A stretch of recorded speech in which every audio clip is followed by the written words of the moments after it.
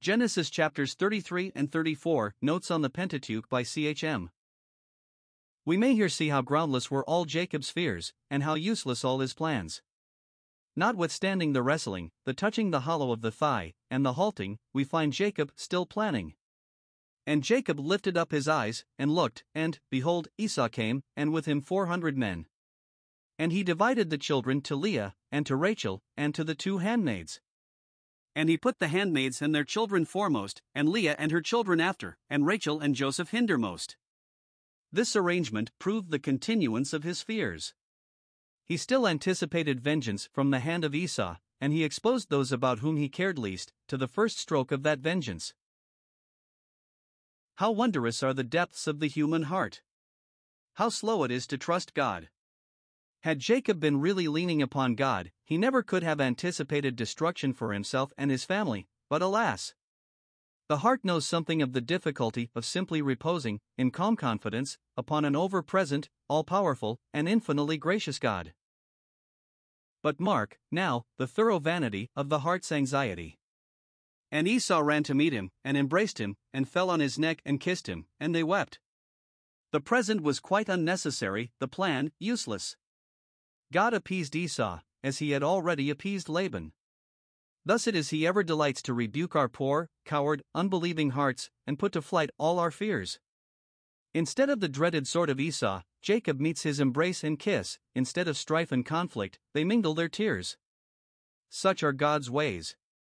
Who would not trust him? Who would not honor him with the heart's fullest confidence? Why is it that, notwithstanding all the sweet evidence of his faithfulness to those who will put their trust in him, we are so ready, on every fresh occasion, to doubt and hesitate? The answer is simple: we are not sufficiently acquainted with God. Acquaint now thyself with him and be at peace.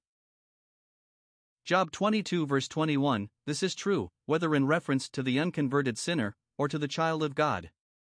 The true knowledge of God, real acquaintance with him, is life and peace.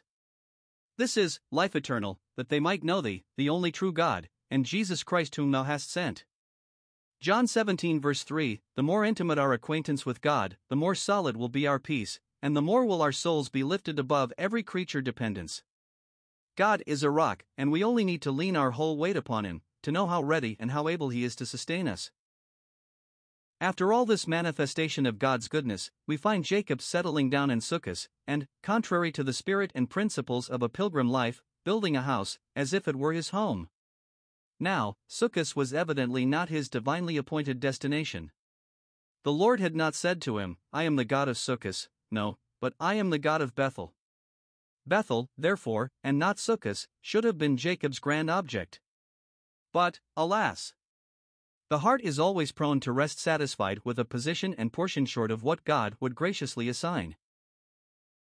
Jacob then moves on to Shechem, and purchases ground, still falling short of the divine mark, and the name by which he calls his altar is indicative of the moral condition of his soul. He calls it Elilov Israel, or God, the God of Israel. This was taking a very contracted view of God. True, it is our privilege to know God as our God, but it is a higher thing to know him as the God of his own house, and to view ourselves as part of that house. It is the believer's privilege to know Christ as his head, but it is a higher thing to know him as the head of his body, the church, and to know ourselves as members of that body. We shall see, when we come to Genesis 35, that Jacob is led to take a higher and a wider view of God, but at Shechem he was manifestly on low ground, and he was made to smart for it, as is always the case when we stop short of God's own ground. The 2 tribes and a half took up their position on this side of Jordan, and they were the first to fall into the enemy's hand. So it was with Jacob. We see, in Genesis 34, the bitter fruits of his sojourn at Shechem. There is a blot cast upon his family, which Simeon and Levi attempt to wipe out, in the mere energy and violence of nature, which only led to still deeper sorrow, and that, too, which touched Jacob still more keenly than the insult offered to his daughter. And Jacob said to Simeon and Levi, Ye have troubled me, to make me to stink among the inhabitants of the land, among the Canaanites and the Perizzites, and I being few in number, they shall gather themselves together against me, and slay me. And I shall be destroyed, I and my house. Thus, it was the consequences in reference to himself that affected Jacob most. He seems to have walked in constant apprehension of danger to himself or his family, and in the manifestation of an anxious, a cautious, timid, calculating spirit, utterly incompatible with a life of genuine faith in God. It is not that Jacob was not, in the main, a man of faith. He assuredly was, and as such, gets a place amongst the cloud of witnesses in Hebrews 11. But then he exhibited sad failure from not walking in the habitual exercise of that divine principle. Could faith have led him to say, "I shall be destroyed, I and my house"? Surely not. God's promise in Genesis 28 verses 14 to 15 should have banished every fear from his poor timid spirit. "I will keep thee. I will not leave thee." This should have tranquilized his heart. But the fact is, his mind was more occupied with his danger among the Shechemites than with his security in the hand of God. He ought to have known that not a hair of his head could be touched, and therefore, instead of looking at Simeon and Levi, or the consequences of their rash acting, he should have judged himself for being in such a position at all.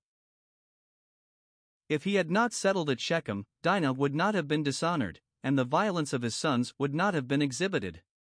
We constantly see Christians getting into deep sorrow and trouble through their own unfaithfulness, and then, instead of judging themselves, they begin to look at circumstances, and to cast upon them the blame.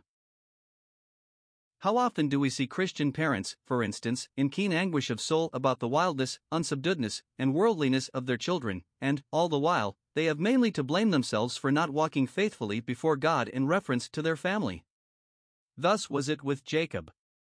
He was on low moral ground at Shechem, and, inasmuch as he lacked that refined sensibility which would have led him to detect the low ground, God, in very faithfulness, used his circumstances to chastise him.